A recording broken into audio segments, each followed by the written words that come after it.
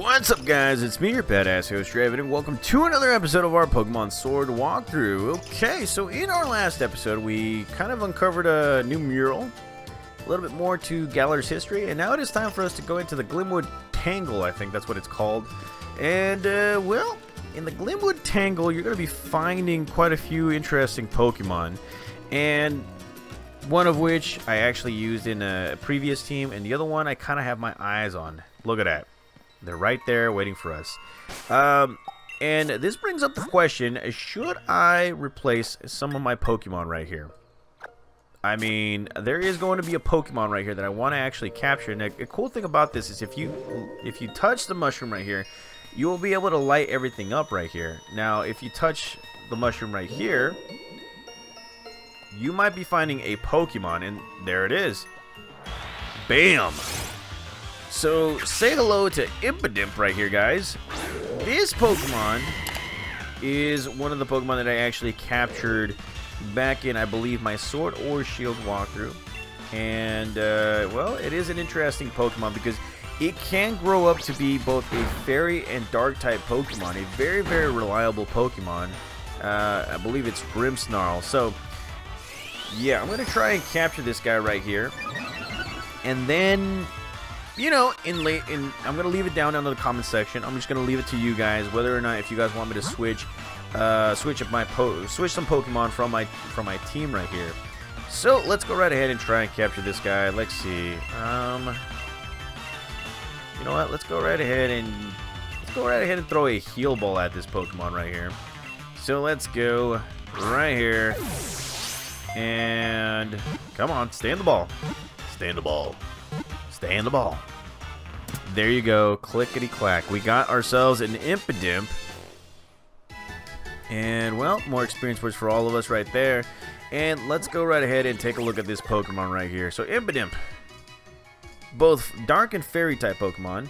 Through its nose, it sucks the emanations produced by people and Pokemon when they feel annoyed. It thrives off of negative energy.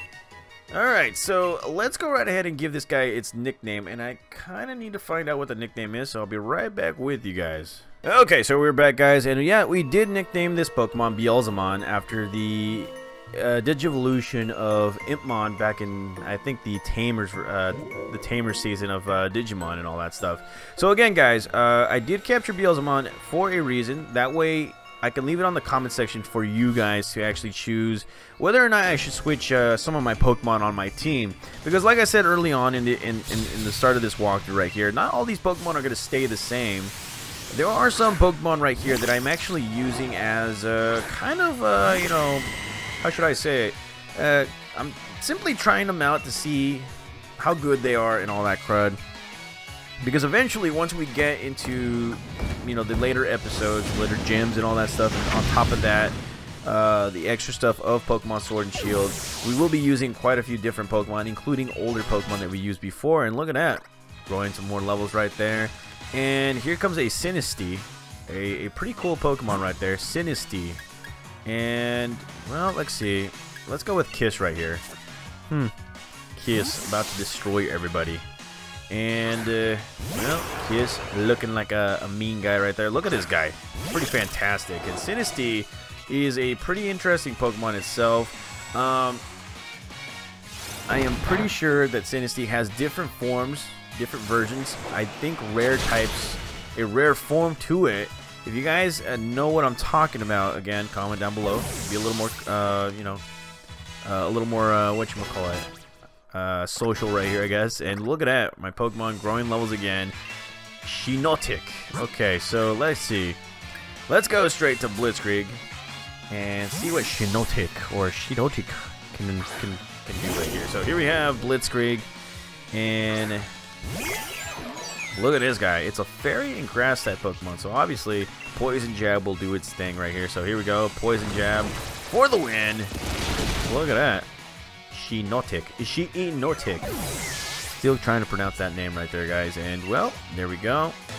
And Cook Derrick has been defeated. Yes, sir. Okay, so let's move on right here.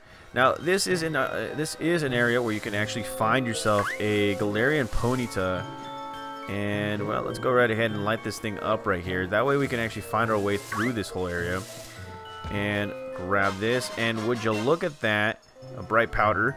An item held by a Pokemon. It casts a tricky glare and lowers the opposing Pokemon's accuracy. Now, off into the distance, there is the evolutionary form of Impidimp. And we're going to get the heck away from here. Obviously, an Impidimp is looking, or it's waiting for us right here. So we're just going to be moving forward, trying to see where we can actually go. And, well, here we found ourselves 2 full heals. Definitely something that we actually need. And, well, let's see. Click that one right there. We won't be finding some interesting Pokemon. But there is an item right there. Found ourselves a big root. And, let's see. Well, let's see. Let's go right ahead and click this thing right here. Before we battle anybody, let's go into this section and see if we can actually find some other rare items. And yes, we have found another rare item right here. This is a TM24 Snore, and that will actually help any kind of Pokemon who is asleep actually attack while they're asleep. And let's grab this little item right here. 2 Hyper Potions. Click on that. And we have found ourselves another item right there, but there's something, okay, preventing us from doing this. Okay, so let's go ahead and switch out our Pokemon. You know what? Let's see. Let's go with Michelangelo right here. Okay, so let's go click on this and battle this lady right here. Some mushrooms react in interesting ways when you touch them. You don't say. I probably didn't figure that out. Okay, so here we go, taking on Madam Judy, and she will be coming out with Indeedee. Indeedee. And Indeedee. You can actually find Indeedee here. 2 different kinds of Indeedees, to be quite honest, guys. And it all depends on the version that you're actually playing right here, so just be aware of that. Obviously, I'm going to be trading for one of them right here, or I probably have somebody stored into my Pokemon bank or something. And well, that did not make this Pokemon faint, so let's go right ahead and use a waterfall attack. And there you go, Indeedee has been defeated. And well, there's more experience points for all of us right there, and she's coming out with another Indeedee. This looks like a shot for Shadow Blade right here. So again, guys, I will be switching up Pokemon. If you guys have Pokemon in mind for the later episodes right here, comment down below, and I will try and capture these Pokemon. Again, I'm trying to keep it native. That's why you guys kind of see that. Don't really see some of the other Pokemon from other versions right here. So if you guys have any native Pokemon in mind that you think I should try, comment down below, and I'll keep that in mind right there. And well, look at that. Drill Peck is actually doing its thing. So let's go with a fly attack, and here comes a Psybeam. This will not work. Okay, Shadow Blade. Let's go fly like an eagle. And the Disarming Voice will not hit this eagle. And there we go. Indeedee has been defeated. Okay, alright. And, well, there's more experience points for all of us. And Judy has been defeated. Yeah. Alrighty, okay. So let's go right here, and would you look at that? We're getting attacked by a Morgrim, the evolution of Impidimp. And yeah, we're not gonna do that right now. We're just gonna walk away like an adult. Okay. And we're gonna go right here and click on that, see if we can actually find that item, and there it is.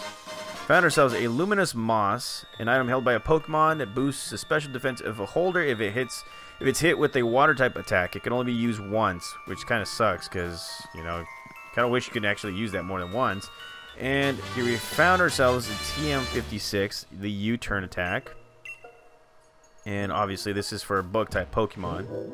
And well, let's see. I think we've reached the very end of this whole location right here. We still need to battle the couple and capture. Yeah, we need to capture Ponyta, Galarian Ponyta. So I think off screen, I will be capturing Galarian Ponytail, guys. That's another Pokemon that I'm thinking of using. So again, comment down below if you want to see different Pokemon onto my team. If so, comment down below on what Pokemon you want to see. So here we go, taking on some pretty interesting Pokemon, Ninetales and Kirlia. Okay, so here we go. Let's go with a Waterfall. And Kirlia, you're gonna be getting a Steel Wing because, well, it is a Steel type Pokemon. So here comes an Incinerate attack and Crap Baskets. Okay, so that actually hit 2 people at once, and there we go, Steel Wing for the win.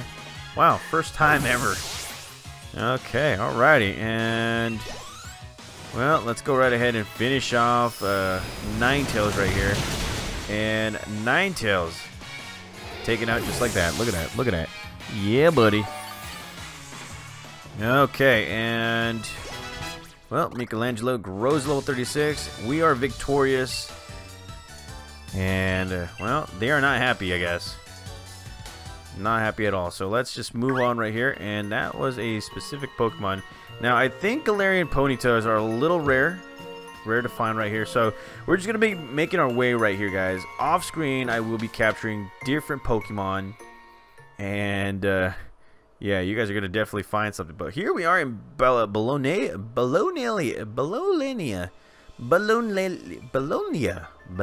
can't even pronounce that, but there is the gym or the stadium. And well, this place right here is going to be an interesting one because in the next episode we will be facing off against B, or no, not B, but you know who I'm talking about. We're going to be facing off for our next badge. So thank you guys again for watching. The next episode, there's going to be a gym battle. I will see you guys next time. See you guys.